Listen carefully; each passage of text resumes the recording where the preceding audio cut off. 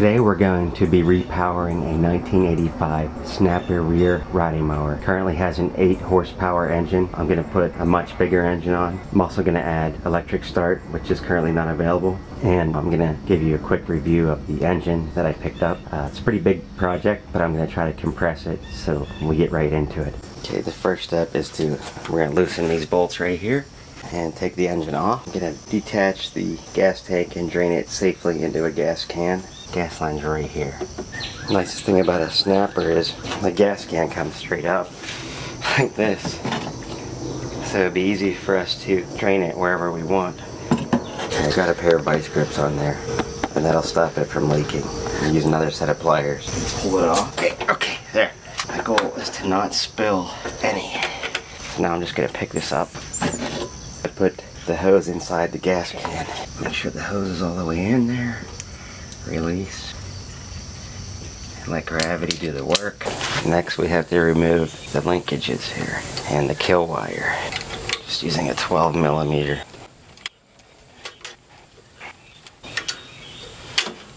Okay, it's a 14mm.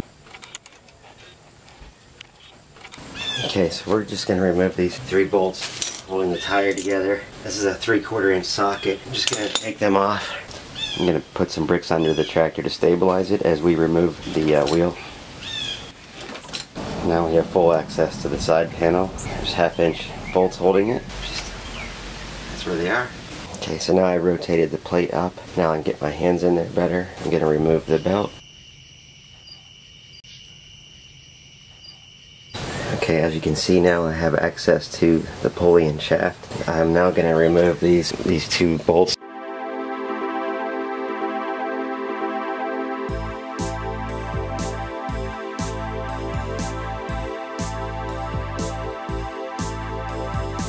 Okay, we got the new engine. Let's check it out.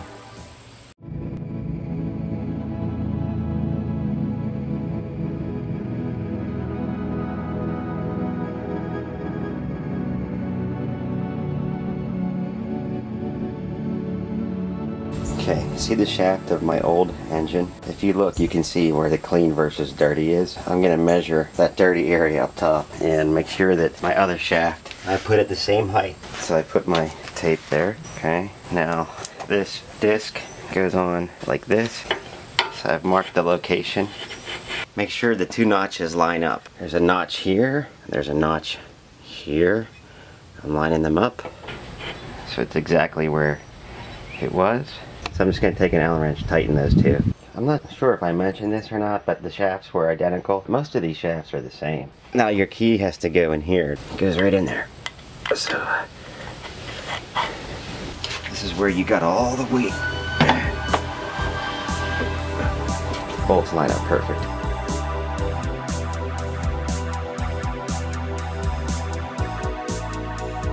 Okay, now I'm just going to put the bolts on. So there's 4 of these we're just going to put on.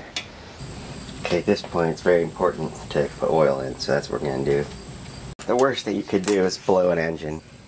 There's your dipstick. Just going to get some oil in here. Throttle cable on a Snapper, pretty simple. Just goes straight in.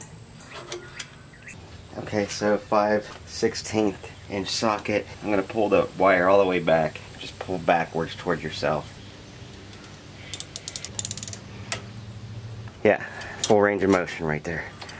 Looks like it has an auto choke, so that's nice. I just made sure that this gets its full adjustability like it's supposed to. Goes back on here. Okay, so all you gotta do then is tighten this hose clamp. This is great because there's really no obstructions. I have a handy dandy chart which I will use. This is from Briggs & Stratton. Okay, I'm done with a new solenoid. Part number 7-01861-1. The ground is right here. Basically what I'm saying is when I bolt it into the frame, the solenoid becomes grounded. So let's start with that. So there's my solenoid there. And you can see my ground wire is attached right here to this leg right there. See the wire come down? But we're starting with the ground, so the ground goes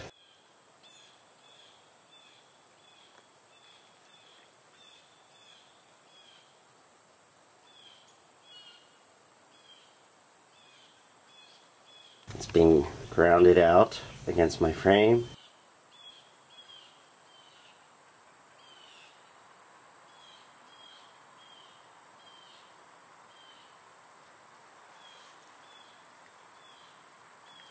I now have a common ground wire that we're going to be able to share with others.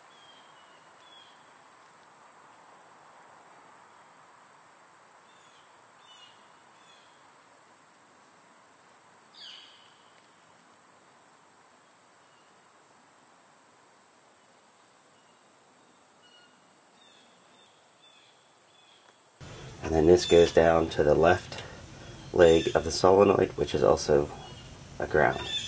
Okay, next is this switch.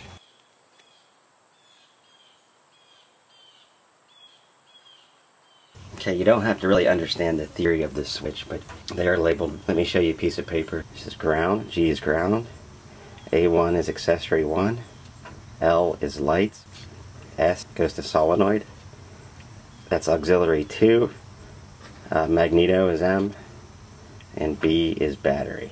Now again, these are labeled on the switch. Okay, so I picked up this wire at Napa. It's got 4 wires in one. I'm going to use it to kind of make things a little bit easier. Okay, I just picked these up. This is just going to help me connect to the terminals. You can use any wire you want, but I went with Napa. I'm going to use green as my ground. It's easy for me to remember. You can do any color you want. I'm just going to strip a little bit. Just going to crimp it. Okay, so I run the wire to the terminal that has a letter G. And now I'll show you the other end. So I just ran my green wire to my common ground right here. I'm going to cap this later. I don't know how many more times we're going to be tapping into this, but I'm just doing a common ground to make everything clean. So this is the bottom right side of the solenoid there. I had to file it a little bit so my connector fits, but not much. This goes to your ignition key where it's labeled S for solenoid. I decided to go with a white wire. So the white wire goes from the S on the ignition switch back to that little tab right there, to that little tab on the bottom of the solenoid. Okay, this next one's really easy. From the right terminal on the solenoid straight to the starter. There's a terminal on the starter. I'll show you in a second. Right side of starter solenoid. It's the bottom of my starter. You have to remove your cover and you have to find the magneto wire. Find the wire coming out of it and go to the magneto position in the ignition. Okay, so this green wire here is running to the letter M down there, and it goes all the way back. I'm gonna trace the line from my magneto right there, which is black for some reason. As you can see, I spliced my green wire that goes to the letter M on my ignition. I spliced it to the black wire that goes directly to my magneto. Okay, next we're going to connect our fuel solenoid. If you don't have a fuel solenoid, please disregard this. Okay, now if you do have a fuel solenoid, you can do what I did. I decided to choose a yellow wire, and I connected onto auxiliary 1 that's labeled A1 on the ignition switch.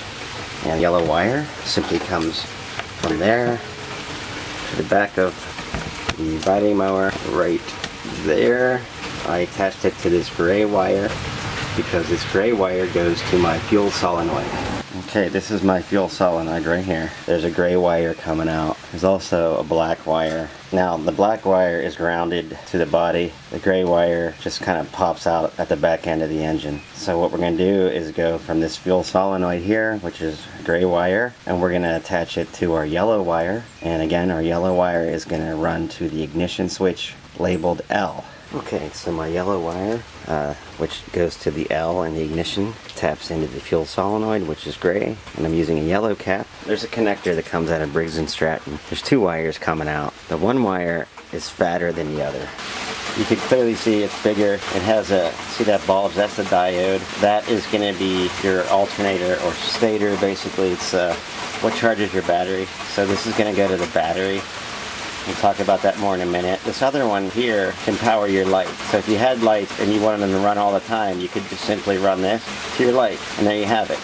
And if you wanted to add a switch, you could add an on-off switch. But the nice thing about this is it would only run while your engine's running. I don't have any lights, so I'm just going to cap it off right now.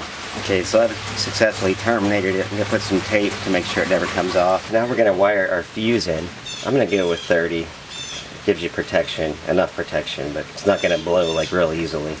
Okay, so I have the red end which goes to the stator. I connect it inline to an inline fuse, the yellow thing there. At this point we're going to have battery power. The red wire that goes directly to your battery is going to go straight to the left part of the solenoid. However, this particular cable, I got it off of an old mower. It's nice because it has another power cable.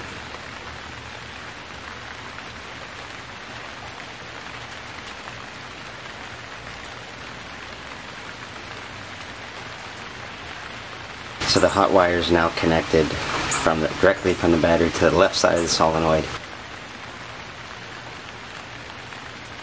I am now running a completely separate red line. It's right here. It's going to go directly in to the letter B for battery.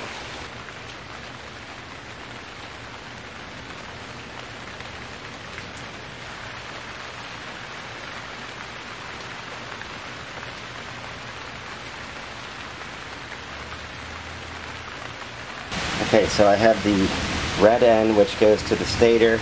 I connect it inline to an inline fuse, which is the yellow thing there, inline fuse. The other end, I attached all three. So what I got here is the two hot wires and then the black wires, part of the fuse. And remember, the darker red wire goes to the ignition. The lighter red wire goes down here to the left side of the solenoid. The red wire going from that ignition module. It comes to this junction right here. It comes right here where the two reds join into an inline fuse. Inline fuse goes directly to the Briggs & Stratton clip, which eventually feeds into the stator. And again, noting the diode right here, which is wider. And then the other red wire starts here, it's lighter, runs down to the left side of the solenoid, right there. Okay, now in terms of safety switches, the snapper is nice because it has a foot pedal for your blade, so if you fall off, the blade turns off, so there's no need to be worried about the blade kill switch. However, if you are concerned about a seat pressure switch, I'll show you very quickly how you could wire that. Okay, so the idea here is that if there's pressure on the seat, the kill switch will stay down, which basically allows it to run. So if you fall off of the seat, what happens is, as you can see here, it releases. So let me show you that up close. So at this point, your mower is running. When you get off the seat, the switch comes up and it kills it. Let me show you how to wire that.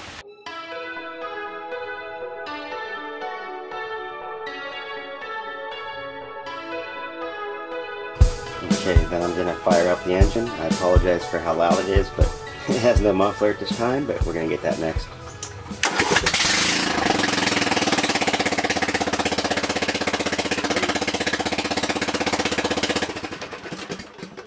It died, so that works.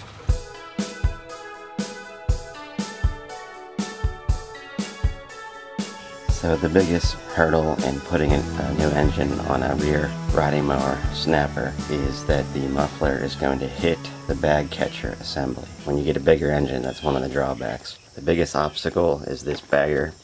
That red bar is already in the way. Remove that first. Okay, just loosening it was enough to get this out. So now we have full access to the muffler area.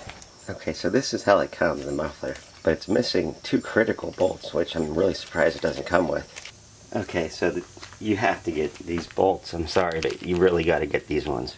These are stainless, so that it will not rust away inside your exhaust. Also had to buy this socket here, part number 622336. That's at Home Depot. That's a 3/16 inch hex bit socket, and it's a 3/8 drive. Okay, so the first thing you have to do, make sure that you have your washer it'll fight you. Just trust me, it's very hard to do this. So now you put the notch in, it just slides in, and now you can actually thread a second one, making sure that your gasket is in there. Just tighten it. You don't want to over tighten it. Okay, so now get your gasket, goes on here. Get your muffler bracket, get your long bolt. Just make sure your gasket's lined up perfectly and then tighten it down. Okay, now I have to extend the bagger backwards just a little bit so it doesn't catch on fire, so it's kind of important. I purchased 4 2-inch stainless steel 5/16 thread course, and then I got 2 more that are just 3/4, and then I bought a couple 1/4-inch stainless steel screws. Length is not really important. That's just for my heat shield. Underneath you can see I have lock nut washers. I'm using a double lock nut system. I also bought a heat shield. This is actually, I just got this at Home Depot. Okay, I got my Ryobi drill, which I review on my channel. I got my 5/16 inch bit that I reviewed on my channel.